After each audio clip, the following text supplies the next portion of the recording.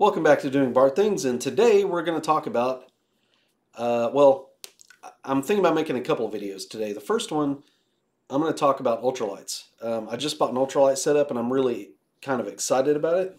Man, I'm sorry, guys, like, trying to get my stuff situated here. Welcome back to the channel in my disorganized area, whatever. I went to Cabela's today, the wife went with me, and we picked out I picked out an ultralight setup. Spent about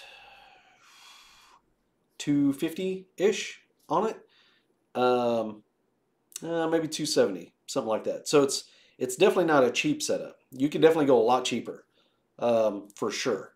So, I take all of this as this was a personal choice that I made, and I don't even, I just want something a little bit nicer, a little bit higher end.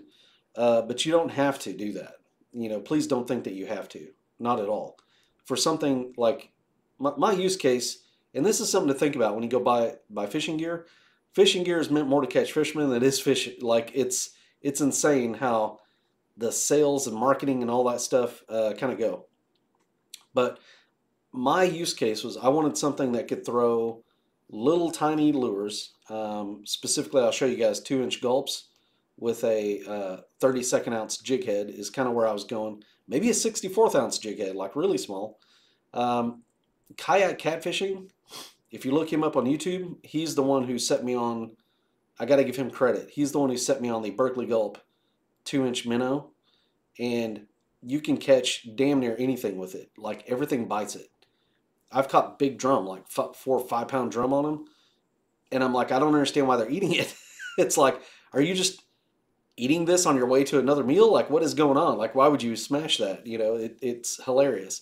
And it gets to be a really good time because it's really light line and you're fighting, sometimes a little bit bigger fish will come and smack it. And bass love them. Bass absolutely will crush them. I haven't caught a crappie on one yet, but I suspect a crappie will absolutely eat that. So, but they're a little bitty, but they're just a lot of fun.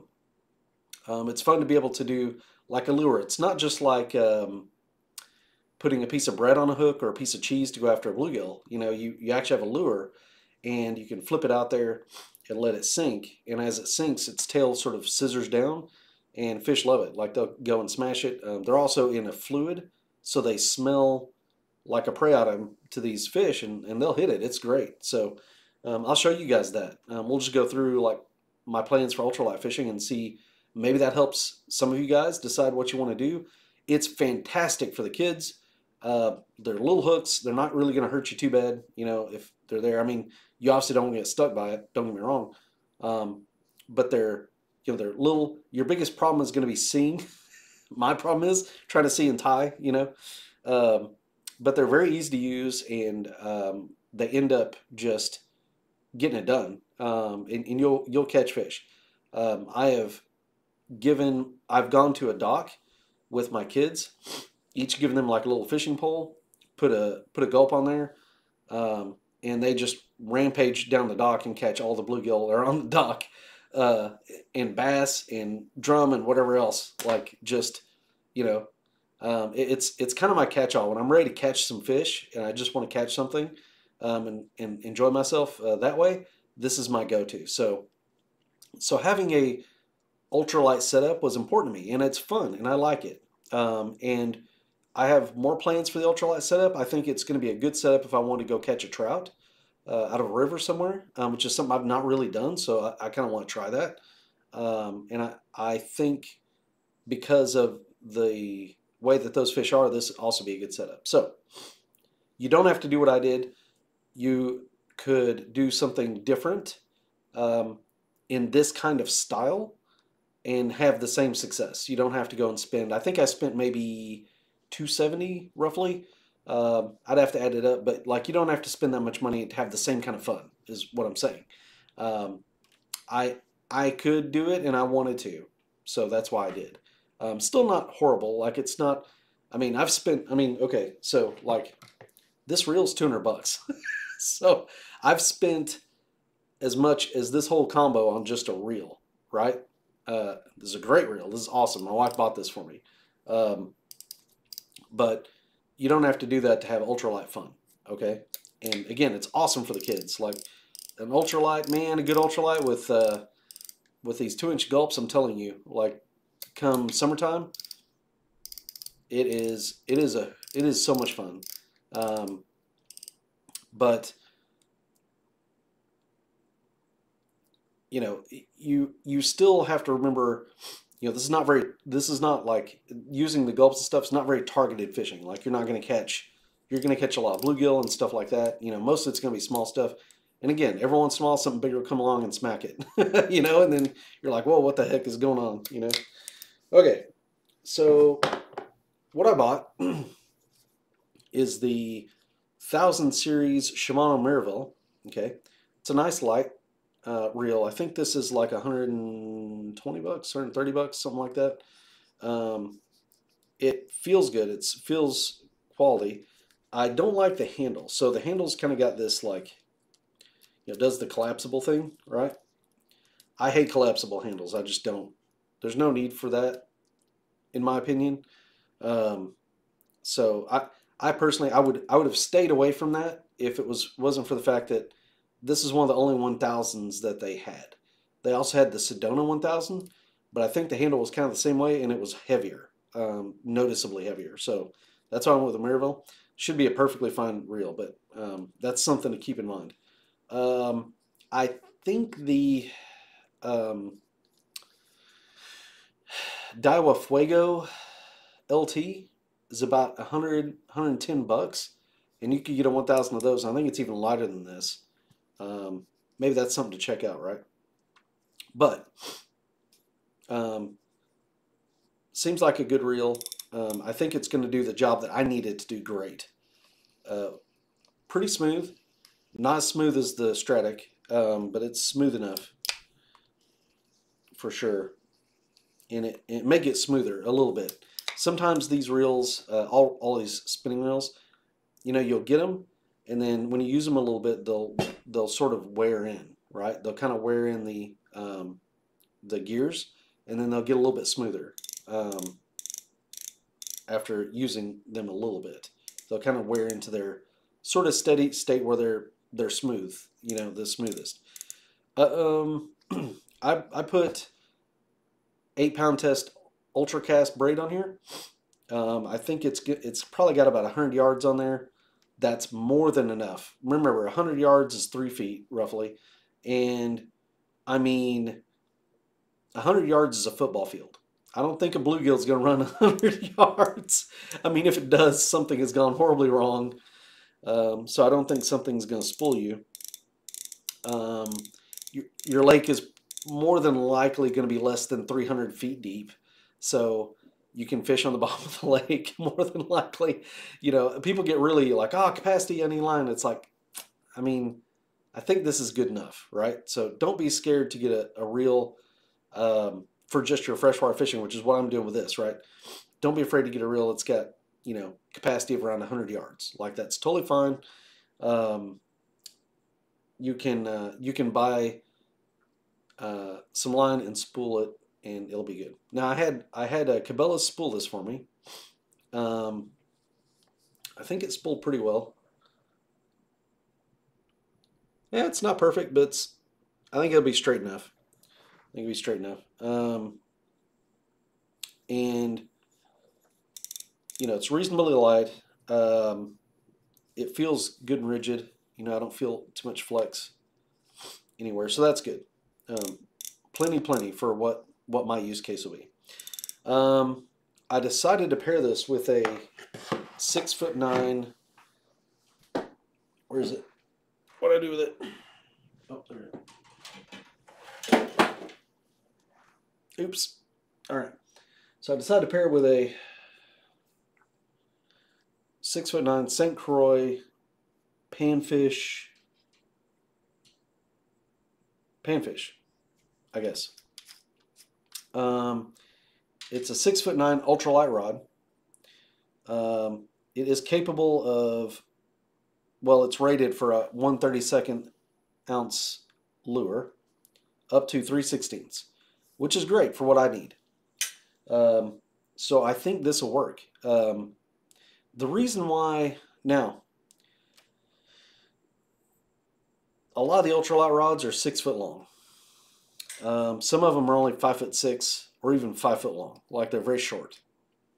I needed a longer rod. One of the reasons is I kayak fish, not all the time, but every once in a while I break out a kayak. And when I do, where I'm seated on the kayak, if I hook a fish and it runs underneath the kayak, I need to be able to clear the bow of the kayak that's out in front of me. And I need basically 6'6". As long as the rod is at least 6'6", I'm good. My kayak is a Hobie Compass. If it was a bigger kayak, I might even need bigger rods, right? So the concern I have is where it gets into storage.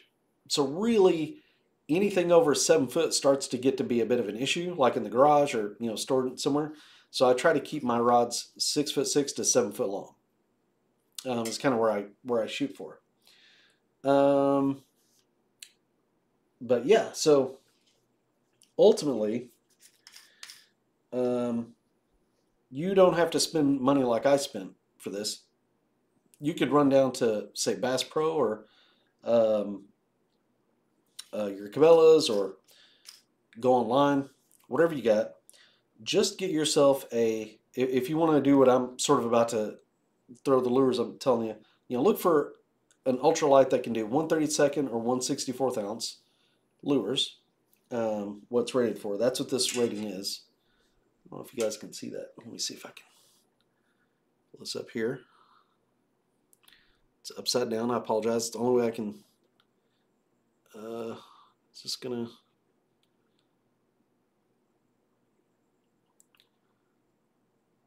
Maybe there. You can see it's rated for 2 to 6 pound test line. That's those ratings. Whenever it says that, that's always mono.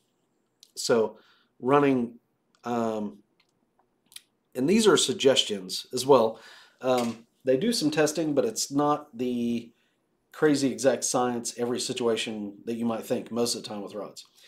This says 2 to 6 pound test line. That's always mono. Whenever they rate something like that, they're always talking about monofilament, which is kind of a bigger diameter line than your braid for the same strength. So that's why I'm totally fine with running an 8 to 10 pound test braid through here. Should not be a problem. Yeah, so that's kind of this setup, right? So the plan is, obviously, put this in here, and we'll use it. I think that it will be a good combo. There we go. It's in the real seat. Good. This would be a good combo for any panfish, and that means trout. Well, trout are not really a panfish, but you get what I'm saying, like trout, bluegill, crappie. I'll probably catch some sand bass on it. This would be a blast to use down the river with maybe some rooster tails or something, and try to get a sand bass. Be awesome. And I think we're just about that time of year, so you can bet your bottom dollar I'm going to be trying to do that if I can. So that's that setup. Oh yeah, let me show you.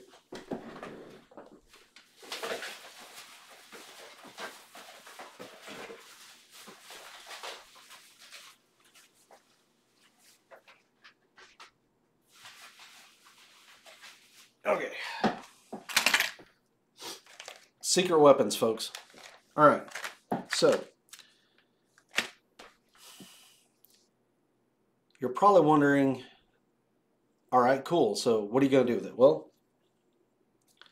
these Berkeley gulps, okay, these are like actually smaller than I thought they were. They're 1 inch, 1, 2 inch, like very lightweight. They're just these little minnows, okay? And they're in this liquid, which, by the way, once you open this, it's going to leak. So don't think this is like a watertight seal. It's not, okay? I don't know why they didn't make it like they could have, but it's not. I use, as dumb as this sounds, I use specimen cups, like pea cups, and I will put these in there, and those seal to keep this juice from leaking all over my other stuff. That's how I do it. They're cheap. It works. Anyway, but these little Berkeley gulps are great. So they catch everything. They catch all the fish, right? You need a jig head. I'm gonna try these 1/32 jig heads. Okay. You might try. Well, you should use 1/64. 1/64 are those are the ones that actually work with these gulps. But you can. But I'm gonna give the 1/32 a try because I think it will cast decently on this rod. So we'll give that a shot. That's all you need. We're done here. Like, that's all you need. You get an ultralight reel, ultralight rod, get it spooled up, put some line on it, right?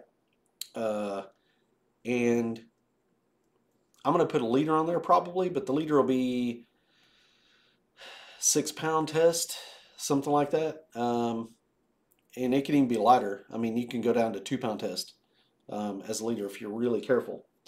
And throw that on there and chunk it out, and by gosh, like you'll catch all the bluegill. Bass will come by and smash it. Drum will come and smash it. That's really exciting when that happens. Yeah, you'll catch all the fish. You know, all the little fishies. It's great for kids. Like, it's a really good time for them. You know, you just go and find your dock, find a bridge underpass or something. You know, where it's safe, obviously, to go fish.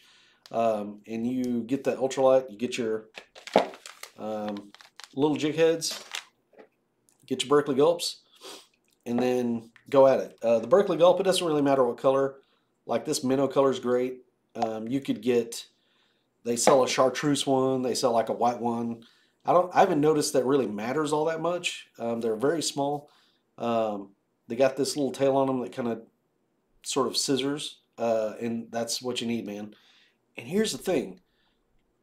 These don't last a long time. So if you put one on, you're going to catch maybe 2 or 3 little fish before it's torn up, maybe. But look down here in the package, right? Like, there's a lot.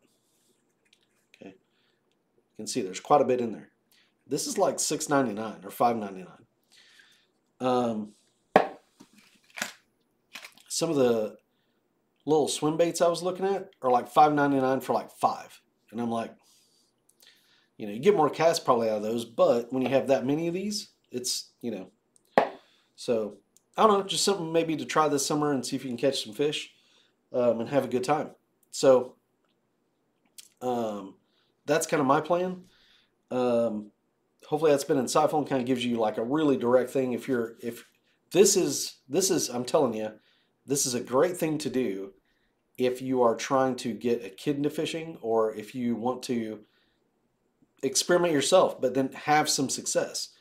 I mean, you can literally just drop these things in the water, blow a bridge, and bluegill are going to kill themselves trying to get at it. It's really good. Like, you can really have some success with it. There are some more nuanced techniques I believe you can do with it. But just to have a good time and kind of do that, then it's great.